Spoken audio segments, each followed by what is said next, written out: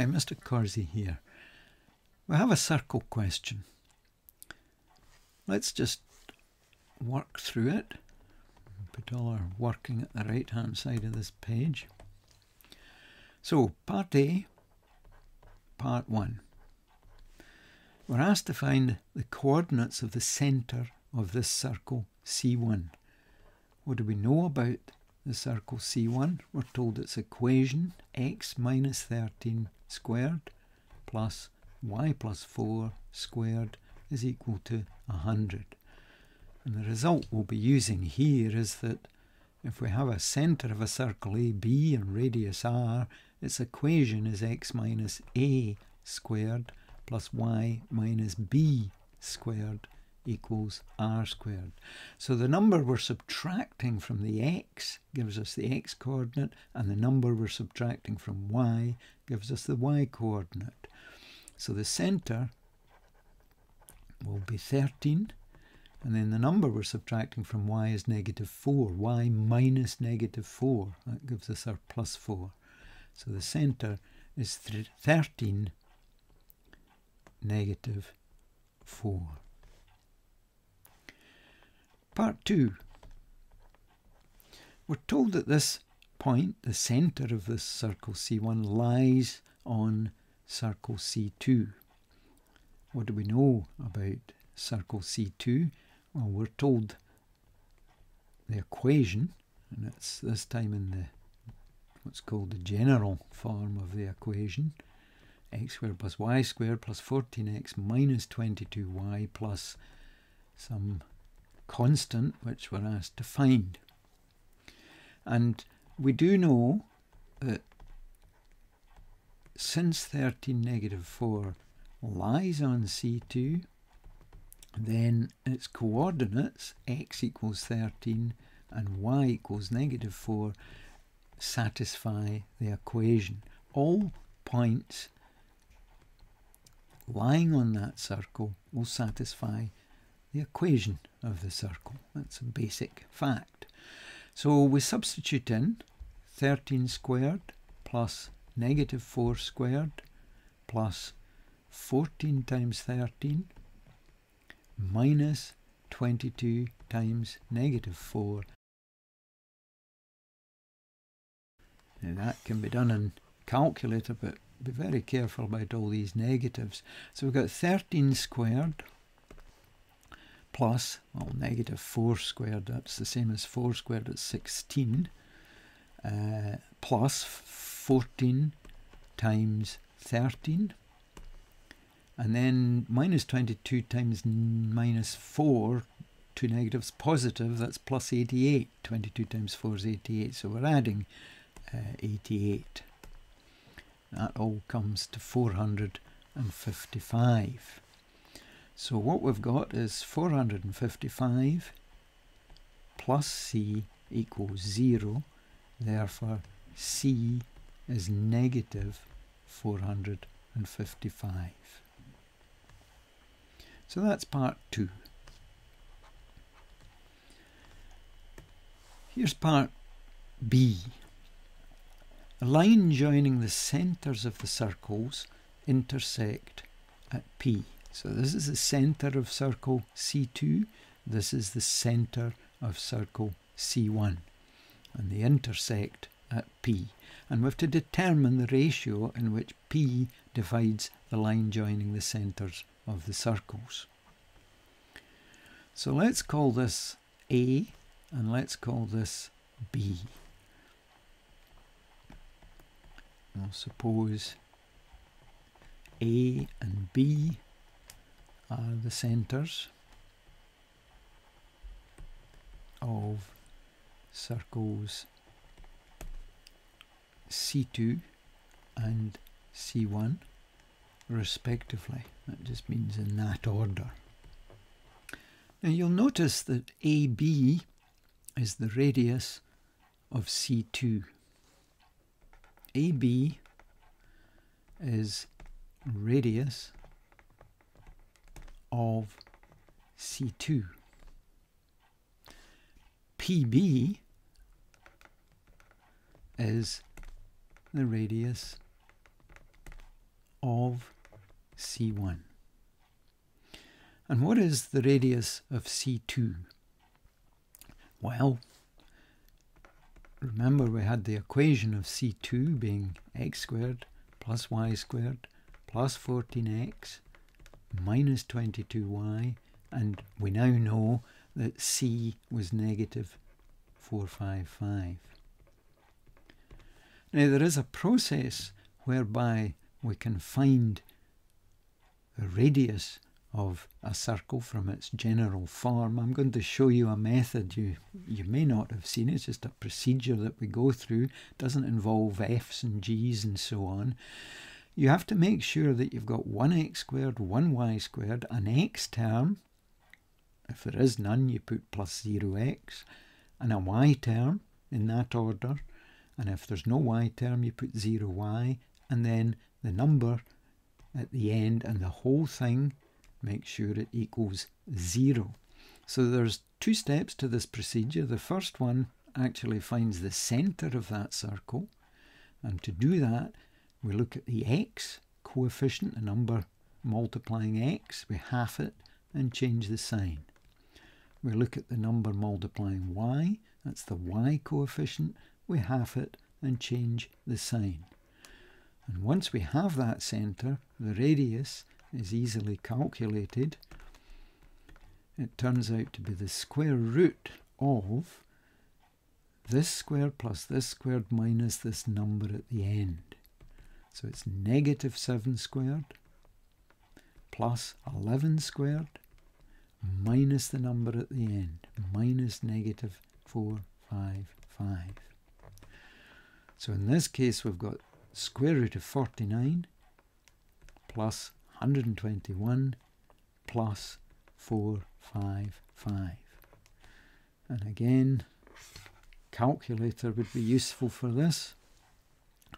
So 49 plus 121 plus 455, and that number 625, we find the square root of that number, and that turns out to be 25. So the radius of that large circle C2 is 25.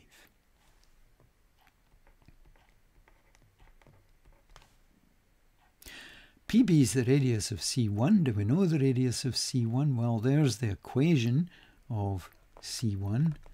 It's x minus 13 squared plus y plus 4 squared equals 100. Now, we know from this little formula up here that the number at the end, 100, is the radius squared. So the radius is equal to 10.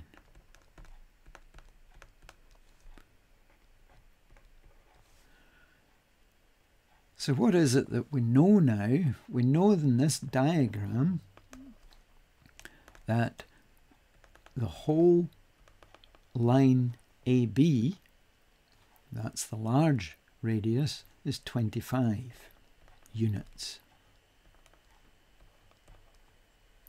And we know that PB, from there to there, that's the small radius, the radius of C1, that's 10 units. So we can work out that this section of the line must be 15. So what's the ratio that P divides AB in? P divides AB in the ratio 15 to 10.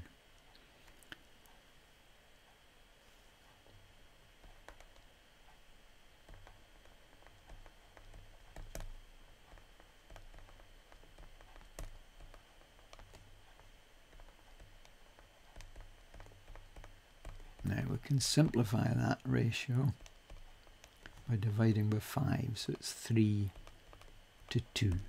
So P divides AB in the ratio 3 to 2. So that's B part 1 completed. We have the ratio 3 to 2, P divides AB. Let's move on to part 2 of B, hence or otherwise determine the coordinates of P. This is B part 2. So we now know that 3 bits for this part, 2 bits for this part, that's P, that's A, which is the centre of circle C2, there it is, and we've worked out that that was negative 7, 11.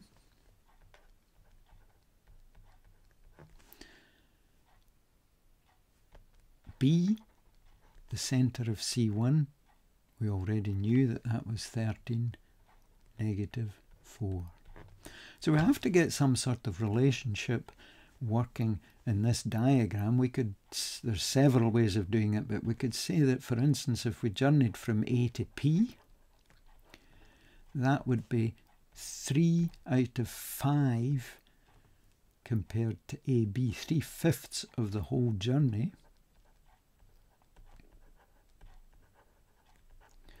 I mean, we could say PB was 2/5 of AB, all sorts of different ways of writing it. Let's get rid of the fraction there. 5 times the journey from A to P would be 3 times journey A to B. Now, that's multiplying both sides by 5. Using position vectors now, A to P would be position vector of P minus position vector of A, 3 times. A to B, position vector of B minus position vector of A. Now we're trying to find the position vector of P because the components of that will be the same as the coordinates of the point P. So we're trying to solve this equation now for P. So let's get rid of the brackets. 5P minus 5A equals 3B minus 3A. Now we'll just leave 5P on its own just now. We can divide by 5 later. Add 5A to both sides, we'll get 3B, and then 5A added to negative 3A is 2A. So we get 5P is 3B plus 2A. Now we know the position vector of B, it's 13, negative 4. We know the position vector of A, it's negative 7, 11. So what does that all come to? 3 13s 39 minus 14, that's 25. And 3 lots of negative 4, that's negative 12, plus 22, that's 10. So 5 times the position vector of P gives us this. So the position vector of P would be 1/5 of this. We divide both the components by 5. So that would be 5, 2. And if that's what we do to get from the origin to the point P, that's what the position vector is, then the coordinates of point P will be 5, 2. So that's point 5, 2.